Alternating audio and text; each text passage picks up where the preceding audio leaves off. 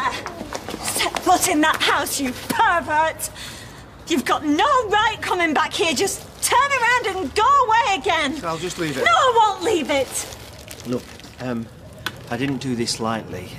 I sent letters, give people the chance to say. Well, they might be too spineless to speak up, but I'm not.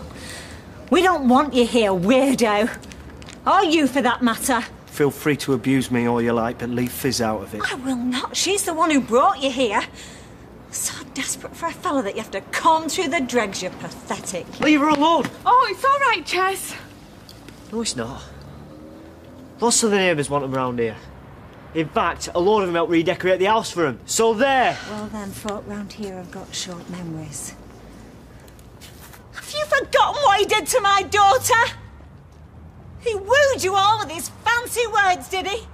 Made you think he was a gentleman? Well, he's not. He's a sick pervert who happens to use a dictionary. Try looking up the word paedophile. Oh, OK, let's go in. I've not finished with you yet. Oh, yes, you have. No, You are not going to get away with this. Sal!